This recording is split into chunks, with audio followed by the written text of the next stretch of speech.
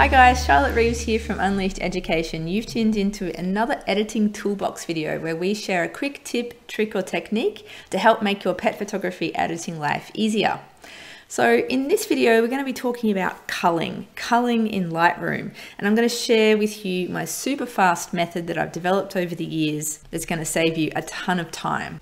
So there's lots of different ways to cull in Lightroom. So cull basically means that you're getting rid of the images that you don't want to keep and you are marking in some way the images that you do want to keep. If you're shooting for a client, maybe they're the final set of images you're going to show in their gallery. Or if you're just shooting for yourself, maybe it's just a collection of images that you want to keep for yourself of your own dog from that particular shoot. So when I go out and do client shoots, I'm shooting anything between 400 to 1200 images per shoot, depending on the number of dogs, whether I'm shooting action.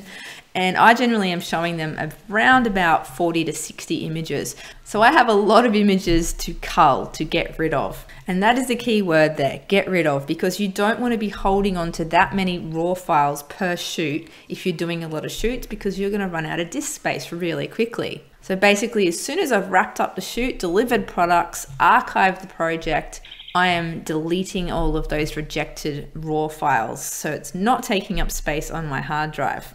Okay, so how do we cull? What's the technique? So I've got this session here that I've imported. It's one I did a while ago. It's not a client shoot. It's just a test shoot that I did after I got my new Canon R5 camera.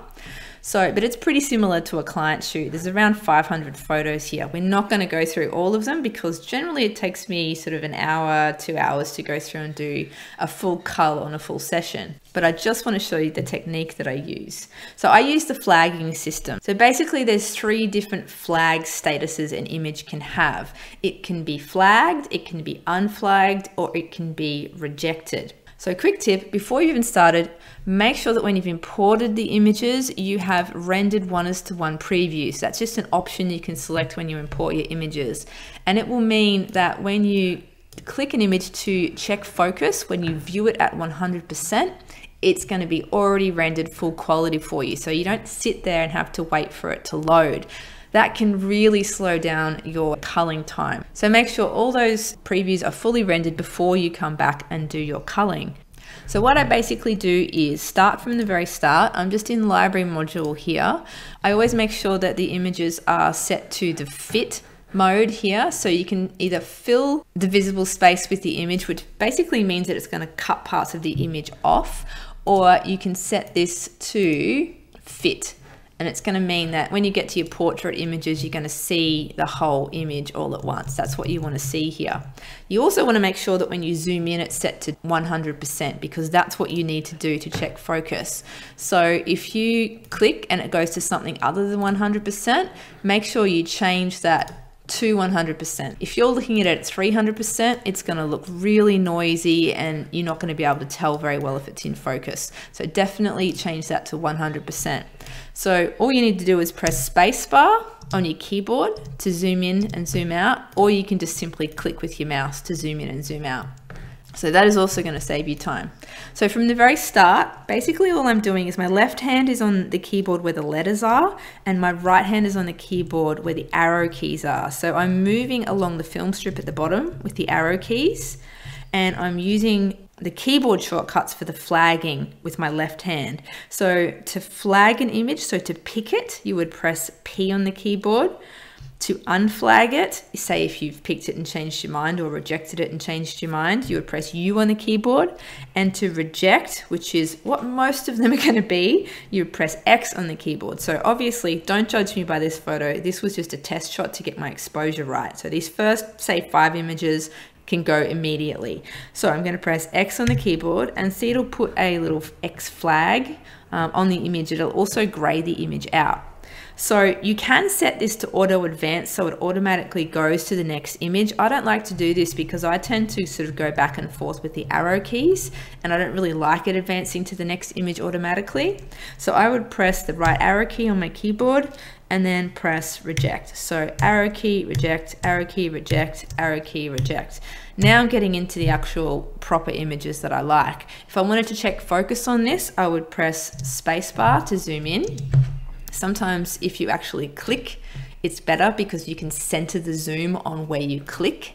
But I just want to check focus. Yep, looks like it's 100% perfect in focus. Really like the image. I'm going to pick this one. So I'm going to press P on the keyboard. Now, the next two images, kind of similar. I've already got a portrait one.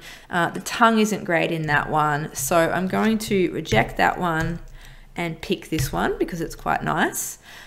And then just using the arrow keys to move across. This image here, no good. Expression's pretty bad. So reject that one, reject this one, reject this one. Now there's 3 here that are fairly similar. And there's another 3 that are fairly similar. So I don't really like the light in the first 3. I think the backlight is a bit heavy. So I'm going to reject those first 3. And then I'm going to switch between these ones while I decide which one I like better. I think it's going to be this first one here because the framing is better and she's looking at the camera. I'm just going to click to zoom. Yep, it's in focus. So I'll pick that one, press X to reject, X to reject. These next two, not really loving the light. The foreground's a bit heavy, busy. I'm going to reject both of those ones. This next image is quite nice. I'm going to pick that one. And then out of these ones here, there's a clear winner out of these 4, and it's the third one. It's got the best expression and the best framing. So I'm going to reject, reject, pick, and reject. You get the idea going through them one by one. Now there's another thing that you can do to reject multiple images at once. So say I get to these action shots here and I'm like, oh, these are okay, but I really don't like that very bright background in there. The dog was in the wrong position. The lighting was all wrong. I want to reject all of these images. So instead of going through them one by one and hitting X arrow, X arrow, X arrow, you can actually select them all at once and reject them all at once. However, you do need to have a particular setting turned on. So first up, we're going to select them all at once. So I click once to select number 25, and then I'm going to hold down Shift on my keyboard and then click once to select number 30. And see how it's selected all of those images there. They're all selected. Now, unless you already have auto sync turned on, you will need to turn it on. If it says sync, just press the little toggle here and make sure auto sync is on. And that way, when I press X on the keyboard, it's going to reject all of those at once. So that's a really quick way to reject a bunch of images at once. So let's just say I've gone through the whole session. I haven't. This is going to take a little bit longer than this. And I want to have a look at all my flagged or picked photos together.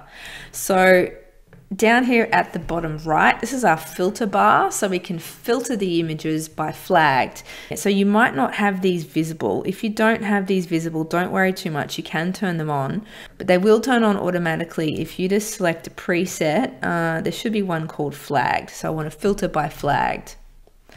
And so it's going to show me all the images that I have flagged. So these are the images that I feel that are good enough to show the client. Once you've got these little flag icons up here, you can just click on them to either filter by flagged, filter by none. You might want to filter by and see all the rejected photos that you've chosen. And so you can turn these on and off just by clicking on them nice and easily there. Now, if I look at these images and say, that last one there, I'm pretty sure I got some better photos of that dog later on. I might decide not to include that one. So I can either press X on the keyboard or U to unflag. Now, unflag means that I will keep the image and not delete it, but it's not going to quite make it into the final gallery. So as soon as I select one of those other options, let's just say U to unflag on the keyboard, it'll just take it out of that selection and only show the flagged images. Now, obviously these images are unedited. I'm not going to edit them right now because I just wanted to show you guys the culling. But I found this the absolute quickest way to get a final selection of images, as well as marking all those rejected images that I can delete later on and save my hard drive space. Now, some people use different ways of culling. So a lot of people use star ratings. Use whatever system works for you. Just make sure it's easy to do and you're not doing it differently each time. Consistency is probably the most important part of the process. So there you go, all my best tips for culling in Lightroom quickly and efficiently. If you have any questions, please post them in the comments and I'll get back to you, and we'll catch you next week for another editing toolbox video. Bye for now.